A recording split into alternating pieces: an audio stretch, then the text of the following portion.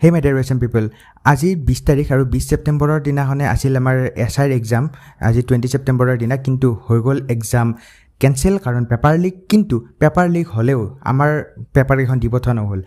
গতিকে আমাৰ মাইন্ডত যিমানখিনি আছিল মানে মোৰ ফ্ৰেণ্ডখিনিৰ মাইন্ডত যিমানখিনি পেপাৰৰ কোৱেশ্চন মনত আছিল আৰু মোৰ মনত আছিল গোটেইখিনি লগ লগাই পেলাই আপোনালোকৰ কথা মই এক্সাম পেপাৰ এনালাইসিস দিব ওলাইছো আৰু বাকি নেক্সট টাইমৰ কাৰণে তো প্ৰিপাৰেচন কৰিবই লাগিব যি কি নহলেও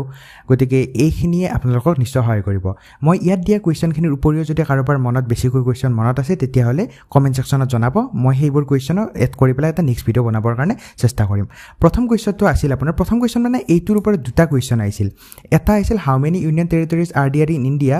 আমাৰ ভাৰতত কিমানখন কেন্দ্ৰীয় শাসিত অঞ্চল আছে আৰু এটা কোৱেশ্চন এনেকুৱা ধৰণে একে টাইপৰ আহিছিল কিবা কোনখন ইউনিয়ন টেৰিটৰি নহয় তেনেকুৱা এটা কোৱেশ্চন আহিছিল সো ইয়াৰে এনসাৰ দুটা মই মিলাই পেলাই কৰিছো আমাৰ ভাৰতত টোটাল ইউনিয়ন টেৰিটৰি আগতে 7খন আছিল আৰু এতিয়া 370 উঠি যোৱাৰ পিছত 8খন হ'ল তাৰ পিছত আপোনাৰ নেক্সট কোৱেশ্চনটো আছে which Indian state share boundary with maximum number of state আমাৰ ভাৰতবৰ্ষৰ কোনখন ৰাজ্যই বেলেগ বহুত বেছি বেলেগ ষ্টেটৰ লগত নিজৰ বাউন্ডাৰী মানে সীমা শেয়াৰ কৰে নাম্বাৰ 1 ত যদি চাবা যাও উত্তৰ প্ৰদেশ হ'ব উত্তৰ প্ৰদেশে আটাইতকৈ বেছি বাউন্ডাৰী শেয়াৰ কৰে 9খন ষ্টেটৰ লগত আৰু সেকেন্ডতে আছে আমাৰ অসমে টোটাল 7খন ষ্টেটৰ লগত বাউন্ডাৰী শেয়াৰ কৰে next question temple of 7 hill এইটো এটা কোৱেশ্চন আহিছিল কোৱেশ্চনটোৰ পিছফালৰখিনি কি আছিল মোৰ এক্স্যাক্টলি মনত নাই কিন্তু টেম্পল অফ 7 হিলছৰ ওপৰত এটা কোৱেশ্চন আহিছিল সেই কোৱেশ্চনটো কি হুদা হৈছিল গোটেইখিনি ভালকৈ মনত নাই যেটো মই গোটেইখিনি কৈ দিছো এই টেম্পল অফ যেটো 7 হিল আছে এইটো সপ্তগিৰি বুলি কোৱা হয় মেইনলি কৰ্ণাটকত আছে আপোনাৰ তাৰ পিছত ইয়াত 7টা পিক আছে মানে পৰ্বতৰ যে পিক থাকে 7টা পিক আছে আৰু এই টেম্পল অফ 7 হিলছ ফেমাস হয় কিহৰ কাৰণে হিন্দু ডাইটি ভেংকটেশ্বৰ স্বামী টেম্পলৰ কাৰণে এইটো ফেমাস হয় next who build 5th story of Qutub Minar মানে কুতুব মিনাৰৰ 5ম নম্বৰ মহলাটো কোনে বনাইছিল ইয়াত মই কুতুব মিনাৰ গোটেইখিনি কথা কৈ দিছো কুতুব মিনাৰৰ প্ৰথম ষ্টাৰ্টিং কৰিছিল কুতুবউদ্দিন আইবাকে তাৰ পিছত আপোনাৰ হেই কুতুবউদ্দিন আইবাকে ষ্টাৰ্টিং কাৰ কাৰণে কৰিছিল ইন দা অনাৰ অফ সন্মানত খাজা কুতুবউদ্দিন বখতিয়াৰ কাকি এখেতৰ সন্মানত কৰিছিল এখেতে কুতুবউদ্দিন আইবাকে ষ্টাৰ ডে কৰিছিল কিন্তু কুতুবউদ্দিন আইবাকে শেষ কৰা নাছিল বনোৱা শেষ কৰিছিল শামসুদ্দিন ইলতুতমিছে তাৰ পিছত 5th ষ্টৰীটো মানে 4th নম্বৰলৈ শামসুদ্দিন ইলতুতমিছে বনালে তাৰ পিছত 5th ষ্টৰীটো আৰু তাতে যেটো ভঙা বৰা হৈছিল মানে যিখিনি ঠিক কৰিব লগা আছিল সেই গোটেই কামখিনি কৰিছিল ফিৰোজ শাহ তুগলকে ফিৰোজ শাহ তুগলকৰ দিনত আৰু বহুত ঘটনা ঘটিছিল গতিকে সেইখিনি এবাৰ চাই লব বহুত ইম্পৰ্টেন্ট হয় ফিৰোজ শাহ তুগলকৰখিনি নেক্সট এটা কোৱেশ্চন আহিছিল গুৰু নানক কোত জন্ম হৈছিল গুৰু নানকৰ কোত জন্ম হৈছিল গুৰু নানকৰ জন্ম হৈছিল নানকানা সাহিব পাকিস্তানত আৰু তেওঁৰ জন্ম হৈছিল 1469ত ইয়াৰটো খুদা নাছিল তথাপিও মই ইয়াৰটো আপোনালোকক এড কৰি দিছো এতে মনত থাকে পিছত সহায় হ'ব পাৰে এইটো next what is the meaning of mixed ইকনমিৰ মিনিংটো কি ইয়াত মই এনসাৰটো দি দিছো আৰু বুজাই দিম আপোনালোকক এই mixed economy কনসিষ্ট of both private and government state owned এন্টাইটিজ that share control of owing making selling and exchanging good in the country মানে মিক্সড ইকনমিত কি হয় প্ৰাইভেট কোম্পানী গভৰ্ণমেণ্ট সকলোৱে বস্তু বনাই সেল কৰিব পাৰে আৰু একেলগে বেচাকিনা গোটেই এক্সচেঞ্জ এইবোৰ কৰিব পাৰে আৰু মিক্সড ইকনমিৰ বৰ্তমান আছে ইউএছ ফ্ৰেন্স এটসেট্ৰা তাৰ পিছত এটা আহিছিল ফুড ফৰ ৱৰ্ক প্ৰগ্ৰেম এই ফুড ফৰ ৱৰ্ক প্ৰগ্ৰেম যেটো আছে এইটোৰ বিষয়ে এটা কোৱেশ্চন আহিছিল কোৱেশ্চনটো এক্স্যাক্টলি কি উঠা হৈছিল মোৰ মনত নাই গতিকে মই কোৱেশ্চনটোৰ টপিক যিকিটা আহিছিল সেইকিটাৰ ওপৰত ডিসকাস কৰি যাই আছো যিকিটা ডাইৰেক্টলি কোৱেশ্চন মনত নাই এইটো কৰিছিল দা নেশ্যনেল এই যেটো ফুড ফৰ ৱৰ্ক প্ৰগ্ৰেম এইটো হ'ল national food for work programme NFWP বুলি কোৱা হয় ইয়াক এইটো 2004ত লঞ্চ কৰা হৈছিল কাৰ দ্বাৰা মিনিষ্টাৰ অফ ৰুৰেল ডেভেলপমেণ্টৰ দ্বাৰা আৰু কেতিয়া লঞ্চ কৰা হৈছিল 2004ৰ 14 নৱেম্বৰত লঞ্চ কৰা হৈছিল আৰু ইয়াৰ কি আছিল কাম 150 of the most ব্যাকৱাৰ্ড district of India কিমানখন ডিস্ট্ৰিক্টত লঞ্চ কৰা হৈছিল হেতু আপোনালোকক সুধিব পাৰে মনত ৰাখিব 150 ডিস্ট্ৰিক্টত লঞ্চ কৰা হৈছিল এইটো with the objective of জেনাৰেটিং সাপ্লিমেন্টাৰী ways employment মানে কিছুমান মানুহৰ যিমানখিনি এমপ্লয়মেন্টৰ কাৰণে তেওঁলোকে দৰমহা পায় বা পইচা পায় সেইখিনিতকৈ এটা সাপ্লিমেন্টাৰী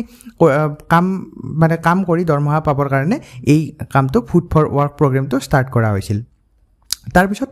এটা কোৱেশ্চন আছিল ওল্ডেষ্ট ৰক সিস্টেম অফ ইণ্ডিয়া আমাৰ ভাৰতৰ বহুত কেইটা ৰক সিস্টেম আছে মই কৈ আছো ৰক সিস্টেম কেইটাৰ কথা কিন্তু ওল্ডেষ্ট ৰক সিস্টেম যেটো হ'ল হেতু আৰ্কিয়ান সিস্টেমটো হ'ল ওল্ডেষ্ট ৰক সিস্টেম এইটো কোড পোৱা যায় আপোনালোকৰ Aravalli hills Deccan plateau and north east of India আমাৰ এইটো ৰিজনতো এই যেটো আৰ্কিয়ান সিস্টেম ৰক সিস্টেম এইটো পোৱা যায় এইকেইটা আমাৰ ৰক ছিষ্টেম চাই লওক Archaean rock system থাৰবাৰ rock system সুদাপ rock system মই পঢ়ি নিদিওঁ এইকেইটা আপোনালোকে পঢ়ি যাব এইটো জুৰাছিক ৰক ছিষ্টেম এনেকৈ আছে আপোনালোকে পঢ়ি যাব এইকেইটা নেক্সট ছাষ্টেইনেবল ডেভেলপমেণ্টৰ মিনিং কি ছাষ্টেইনেবল ডেভেলপমেণ্টৰ মিনিংটো হ'ল আপোনাৰ বৰ্তমান আপুনি ইউজ কৰক কিবা এটা বস্তু আৰু সেই বস্তুটো আপুনি ইউজ কৰাৰ ফলত এনেকুৱা হ'ব নোৱাৰে যে সেইটো বস্তু ভৱিষ্যতলৈ শেষ হৈ যাব ভৱিষ্যতৰ জেনেৰেশ্যনে এইটো ইউজ কৰিব নোৱাৰিব তাত এনেকুৱাকৈ কিবা এটা সুধিছিল যে আপোনাৰ কোনটো পিঢ়িয়ে ইউজ কৰিব পাৰিব কোনটো পিঢ়িয়ে নোৱাৰে সেনেকুৱা টাইপৰ কিবা এটা অপশ্যন আছিল চ' ইয়াত মই কৈ দিছোঁ আপোনালোকক ছাষ্টেইনেবল ডেভেলপমেণ্টৰ মিনিং হ'ল বৰ্তমান ইউজ কৰি পেলাই ধৰক আপোনাৰ ইয়াত এবাল্টি পানী আছে এবাল্টি পানীত আপুনি কিমানখিনি ইউজ কৰিব সেইটো আপুনি এনেকৈ চাব লাগিব যে সেই আপুনি এবাল্টি পানীৰ পৰা ইউজ কৰা পানীখিনি যিমান ৰৈ যাব সেইখিনি ফিউচাৰ জেনেৰেশ্যনেও ভালকৈ সেই এবাল্টি পানীৰ পৰা ইউজ কৰিব পাৰিব লাগিব সেইটো বস্তু sustainable development date Mitch the needs of the present মানে বৰ্তমানৰ নিডটো যিটো প্ৰয়োজন সেইটো পূৰ্ণ কৰে without কম্প্ৰমাইজিং the ability of future generation to meet there on needs মানে ফিউচাৰ জেনেৰেশ্যনৰ যাতে ক্ষতি নহয় আমি এতিয়া বহুত বেছি কনজিউম কৰাৰ ফলত সেইটোক কয় sustainable development next who became most benefited from inflation আচ্ছা ইনফ্লেশ্যন মানে কি প্ৰথমতে আপোনালোকে সেইটো জানিব লাগিব ইনফ্লেশ্যন মানে চাওক আমাৰ প্ৰত্যেক বছৰে পইচাবোৰৰ এটা ভেলু কমি যায় মানে ধৰক আপুনি আজি কিবা এটা 1 কেজি আপুনি এপল কিনিব গৈছে আজি আপুনি 1 কেজি এপল কিনিব যাতে আপুনি 1 কেজি এপল পাইছে ধৰি লওক ফৰ এক্সাম্পল 100 টকাত পাইছে আপুনি 100 ৰুপিছত পাইছে এতিয়া এই সেম 100 ৰুপিছটোৰে যদি আপুনি অহা বছৰ এপল কিনিব যায় তেতিয়াহ'লে আপুনি 1 কেজি নাপায় ধৰি লওক 500 গ্ৰাম এপল পালে আপুনি এই পইচাটো কিন্তু দেখা থাকেই আছে কিন্তু বস্তুটোত আপুনি কমকৈ পোৱা হৈ গ'ল মানে আমি এনেকৈ ক'ব পাৰোঁ যে এই 100 ৰুপিছটোৰ ভেলু কমি গ'ল ৰাইট চ' এইটো বস্তু কোৱা হয় ইনফ্লেশ্যন আৰু এই ইনফ্লেশ্যনটোত আমাৰ পাৰ ইয়াৰ 6 to 7% ইনফ্লেশ্যন হয় চ' এই ইনফ্লেশ্যনটোৰ দ্বাৰা কোন বেছিকৈ লাভান্বিত হয় সেইটো কথা সুধিছে তাত অপশ্যন আছিল এনেকুৱা ধৰণৰ এটা আছিল যোনে লোন দিয়ে যোনে লোন লয় তাৰপিছত গভৰ্ণমেণ্ট আৰু আই থিংক খেতিয়ক নে এনেকুৱা কিবা এটা অপশ্যন আছিল চ' ইয়াত আটাইতকৈ বেছি লাভান্বিত হয় যিসকলে লোন দিয়ে কাৰণ চাব এতিয়া আজি তেওঁ 100 টকা লোন দিলে ঠিক আছে কিন্তু অহা বছৰ যদি সেই মানুহটোক সেম বস্তু কিনিবৰ কাৰণে 1 কেজি এপল কিনিবৰ কাৰণে যদি লোন দিব লগা হয় তেতিয়াহ'লে হয়তো সেই মানুহজনক তেওঁ 200 টকা লোন দিব লাগিব তেওঁ 200 টকা লোন দিব মানে তেওঁৰ পৰা বেছি পইচা গ'ল এই লাভটো হ'ল যিজনে লোন দিব সেইটো ইনফ্লেশ্যনৰ লাভ আৰু লছ হয় যিজনে লোন লয় ইয়াত আপোনালোকে স্ক্ৰীনশ্বট লৈ ল'ব পাৰে যদি ল'ব খোজে এইখিনি মই পঢ়ি নিদিওঁ আৰু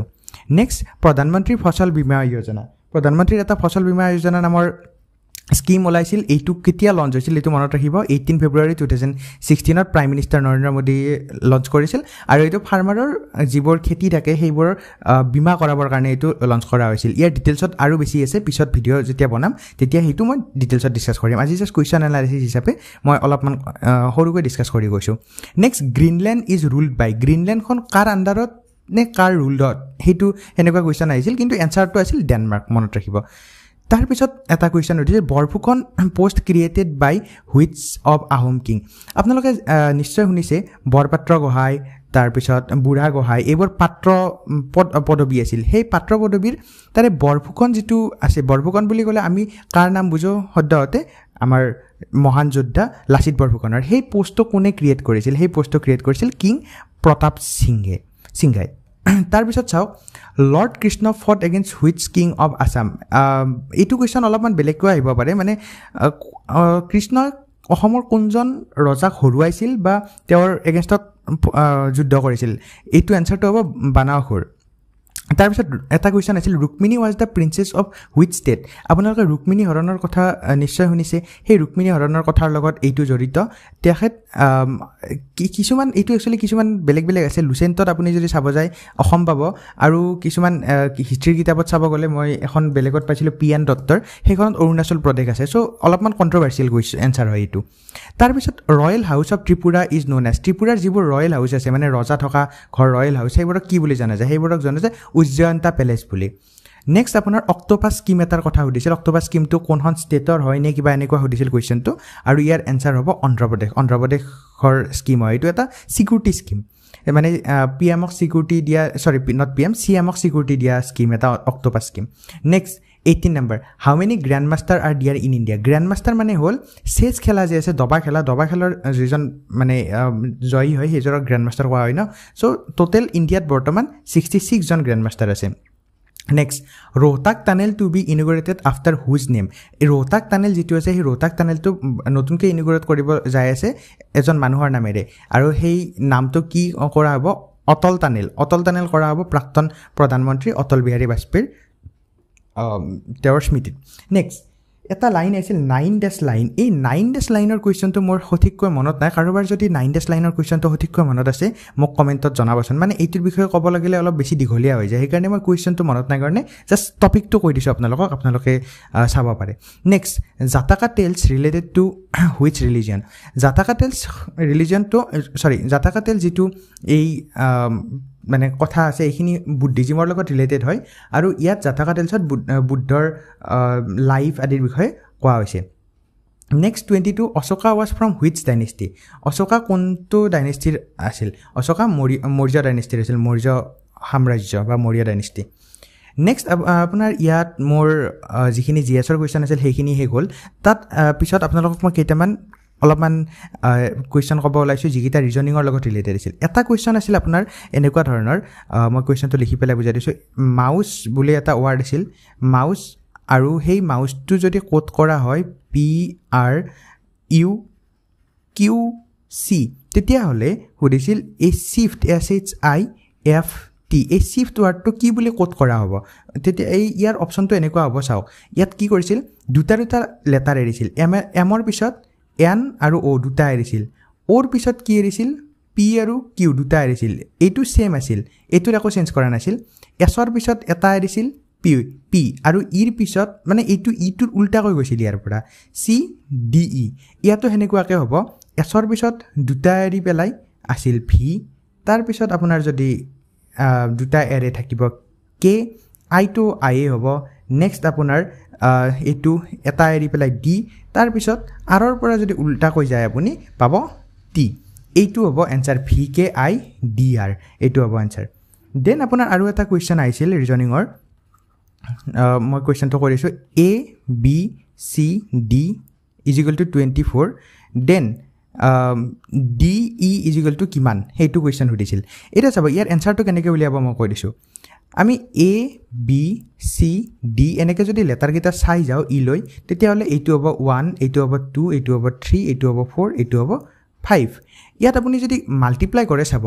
1 into B মানে 2 C মানে হল আপোনাৰ 3 আৰু D মানে হল আপোনাৰ 4 তো এতিয়া মাল্টিপ্লাই কৰি চাও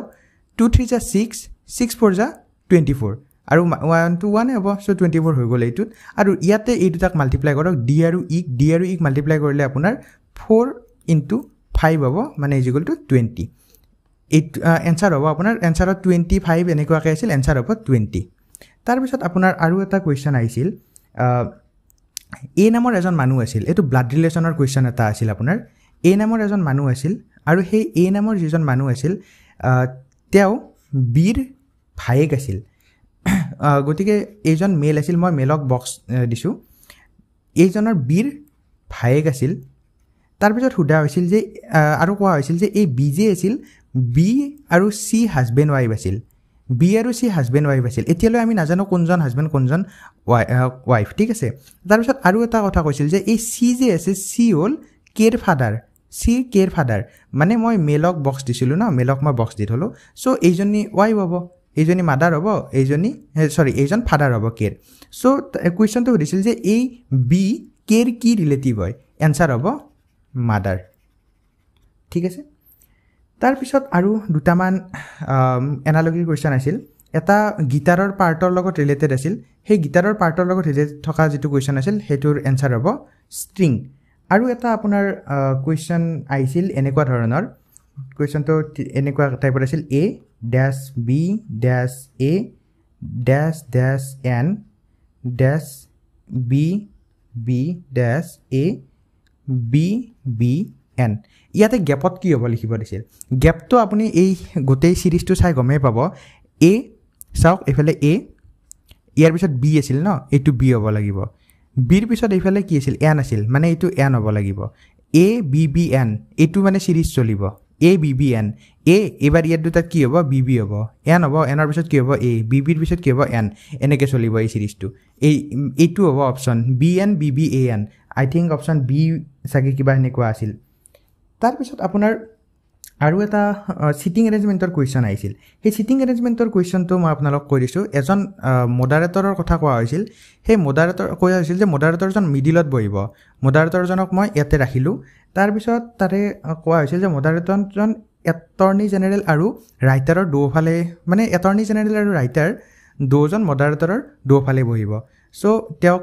ৰাইটাৰক দুফালে বহাই দিলো তাৰে পিছত কোৱা হৈছিল ল্যান নামৰ এজন আছিল সেই ল্যানজন আছিল পাইলট এনেকুৱা কিবা এজন আছিল ল্যানজন তাৰ পিছত আপোনাৰ এজন জাপাৰ্ড নে জেৰড নামৰ আছিল এজন জেৰড তাৰ পিছত আপোনাৰ এজন আছিল হেলোইস আৰু এনেকৈ আছিল তাৰ পিছত ইয়াত গোটেই অপচনটো চালে আপোনাৰ পাব মডাৰেটৰ আছিল ক্যাট তাৰ পিছত এটৰ্নি জেনেৰেল আছিল গেৰি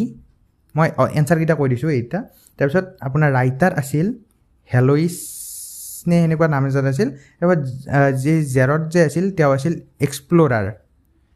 এইগিটা হ'ব এনসাৰ আৰু এবাৰ সিট নাম্বাৰ 4 আছিল আৰু এনেকৈ উল্টি যাব লাগিব সিটৰ কাৰণে তাৰ ল্যান আছিল পাইলট এইগিটা এইটো কোৱেশ্চন আপোনাৰ আৰু এটা কোৱেশ্চন সুধিছিল যে এটা ঘড়ী ললে আপুনি সেই ঘড়ীটো বৰ্তমান বাজিছে মানে আইনাত যদি চাই আইনাত চাওতে আপোনাৰ ঘড়ীটোত বাজিছে 2:12 ঠিক আছে এই টাইমটো আইনাত চালে এনেকুৱা হৈছে গতিকে যদি ৰিয়েলত কি টাইম হ'ব চাও আমি এটা কথা জানো মিৰৰ ইমেজ সদায়